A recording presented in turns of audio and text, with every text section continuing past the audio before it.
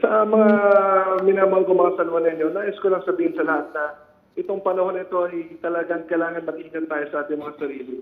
Kung wala naman tayong dahilan na lumabas pa ng ating mga tahanan, ay manatili na lang tayo sa ating bahay. Kaya rin natin na kinausap ang mga mall managers para isara ang mall, para hindi na tayo tukso pa na umikot-ikot sa mga malls at lalong kumalat ang sakit nito.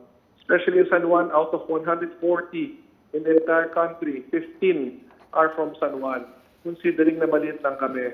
Kaya ito'y isang sitwasyon na talagang kailangan seryosohin at lahat po ng bagay na gagawin ng pamahalang lungsod ay para sa ikabubuti at kaligtasan ng lahat ng mamamayan.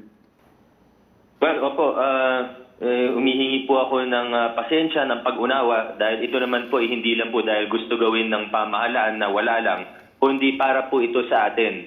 Social distancing nga po yung pinaka-epektibong paraan para po mabawasan itong COVID or para malabanan po itong virus na ito. Hindi po madali, kailangan po ng sakripisyo mula sa bawat isa sa atin.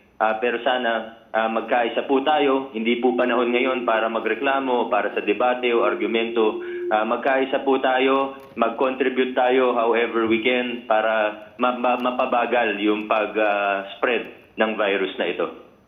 Mayor Teodoro? Ako tingin ko dapat ang approach talaga natin dito, whole of government and whole of society approach. Ang tingin ko primarily isang problema ngayon dito. Hindi naman sa checkpoint lang eh.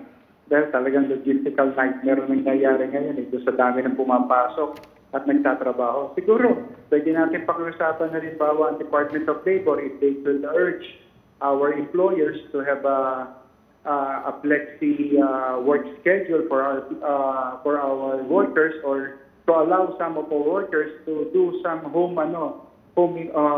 work na lang. Kumbaga, hindi na kailangan pong pumunta dun sa kasalukuyan nilang lugar na kung saan nagtatrabaho. Kailangan natin magtulong-tulong tungkol dito para dito. Pero tingin ko sama-sama at pagdating ng araw kumbaga ma-address din natin itong problema natin to with regards to transmission. Social distancing talaga yung solusyon eh. Para yung virus hindi na mag-transmit, makontain natin ang pagkalat nito. No? Pero tulong-tulong dapat namin, hindi lang problema ng checkpoint ito eh. Tingin ko, marami pang bagay.